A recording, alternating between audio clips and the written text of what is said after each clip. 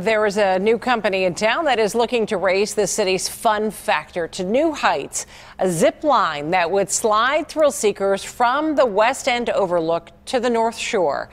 Meghan Schiller joins us live from the proposed launch site. Well, Susan, you definitely can't be afraid of heights, and you cannot be afraid of flying through the air, because this company says it's going to give Pittsburghers and tourists an experience and a view like something they've never seen before.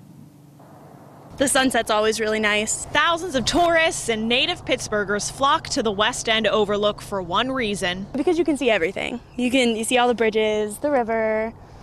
It's just really awesome. Every couple weeks I like to up here with my friends. And soon, people might catch that view along with some major air. My passion is to build this. Jeremy Goldman owns the Pittsburgh Zipline company. He wants to set up shop on this undeveloped North Shore land and shuttle people on buses up to the West End Overlook. Why do you think this could be the next big thing for Pittsburgh?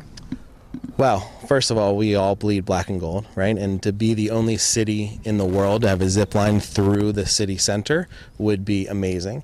This will also be the second largest zip line over water in the world. 4 riders at a time would slide from the top of this proposed tower across the river and land on the roof of a building. Hopefully one part of this development, the proposed Esplanade. It's something that Goldman hopes gets people excited. I mean, it'd be terrifying, but I'd like to do it. I think I'd try it. Got the best view ever when you were terrified. Oh, absolutely, no doubt. Pittsburgh's the best city. Come on now.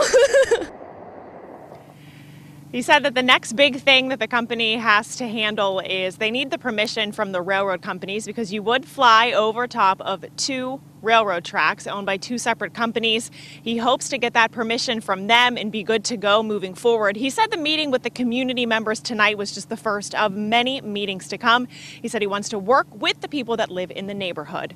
Reporting live at the West End Overlook, Meghan Schiller, KDKA News.